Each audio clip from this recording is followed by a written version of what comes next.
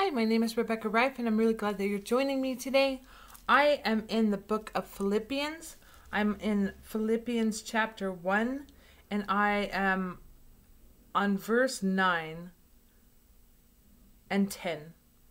And so, the whole chapter is amazing, just amazing, and it's filled with practical applications. It's filled with, easy to apply steps and tools that can grow us and mature us spiritually in Christ. And so it's a worthy book to go and study and read. But I want to stop and kind of linger just at mostly verse 9. And so I'm going to start at 9.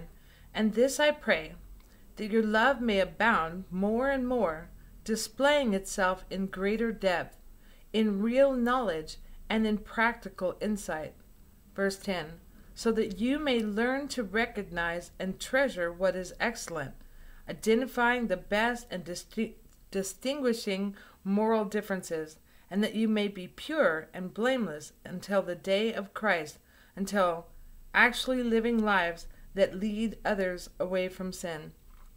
Isn't that beautiful? So it's something that I'm really working with the Lord on. I grew up in a very dysfunctional childhood, and my siblings and we grew up in just about every form of abuse that you can possibly imagine, and so it was you develop a lot of coping skills and behavioral tools that work in a dysfunctioning atmosphere, but when you try and get into a functioning, wholesome life, the tools don't apply, they don't work, and so and you just end up wrecking your life and repeating a cycle over and over. And so it's taken the Lord a long time to get me where I'm at today, and a lot of humbling, a lot of teaching, a lot of discipline, a lot of guidance, and a perfect amount of both discipline and pouring out of his love. It was like the perfect balance, and in that process, I would not say that I've arrived at any place, but I would say that I'm just beginning to be able to have the love of God shed abroad in my heart by the power of the Holy Spirit. I'm just now beginning that. It's just now becoming something. I worked at it in the past, but it was just more in my own strength.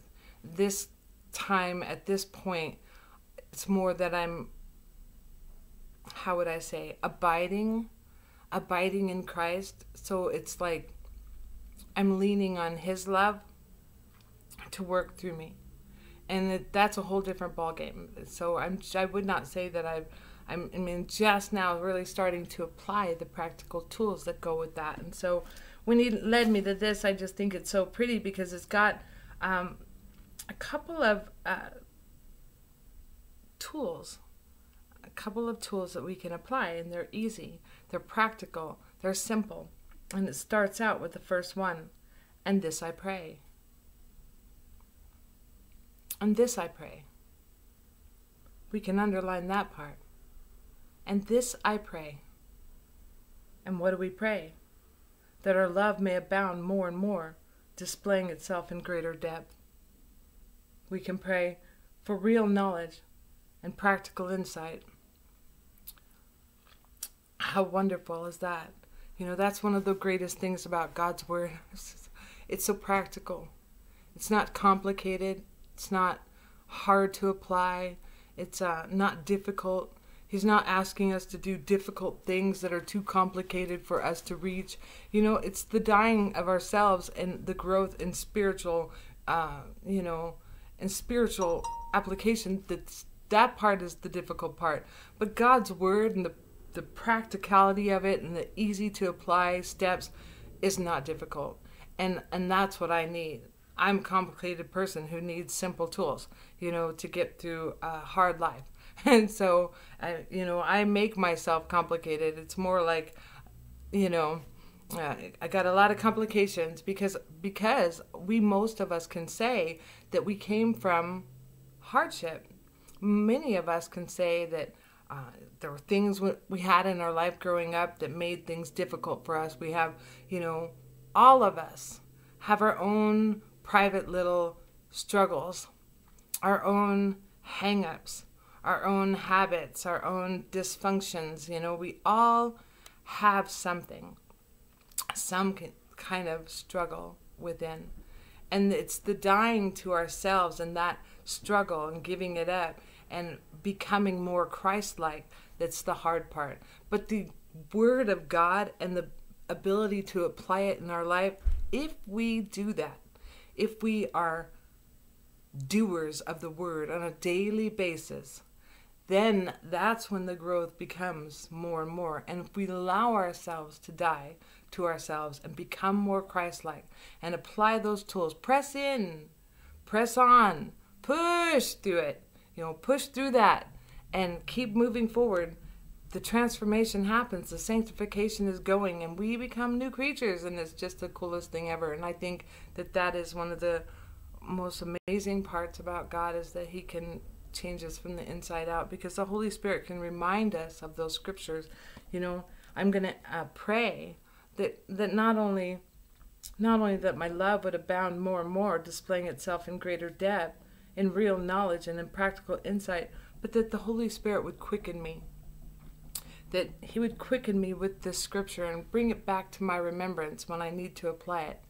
There's that spiritual walk with God that is closer than, there's nothing closer, there's nothing more intimate.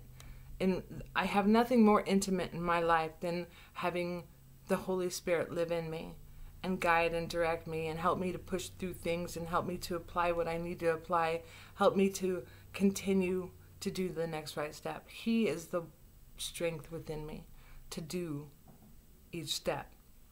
He's my strength. If He were not, I would end up just not doing it. I can get kind of lazy, and so it's the Holy Spirit that helps me.